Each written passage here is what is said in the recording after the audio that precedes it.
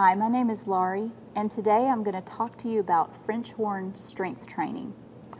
Most brass players have a constant struggle with having endurance, being able to play for longer sessions without losing control of their notes. I would recommend that you practice in a couple of different times of the day, maybe a morning session, and then wait a little while so that you get to refresh a little bit, and then practice again in the evening.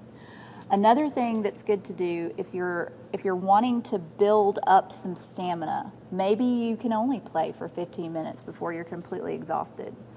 Then maybe at the end of that session, I would recommend warming down. Now, some people have never heard of warming down.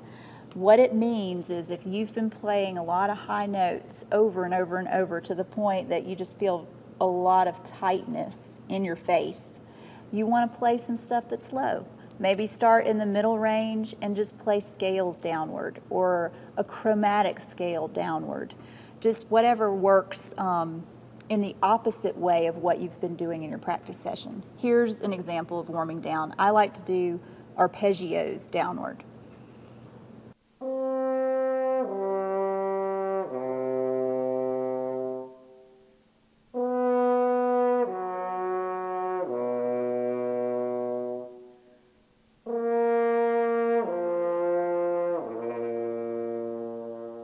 Just like an athlete, after they exert themselves, they need to stretch and maybe take some time to relax. You need to do that as well, because these facial muscles and your embouchure have been taxed and they need some time to rejuvenate. So that warming down process gives them a chance to relax and stretch. Maybe the next day, since you were only able to go 15 minutes, you extend that time and go for 20 minutes.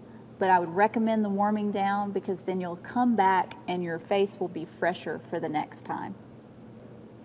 Once again, my name is Laurie, and today I talked to you about some French horn strength training.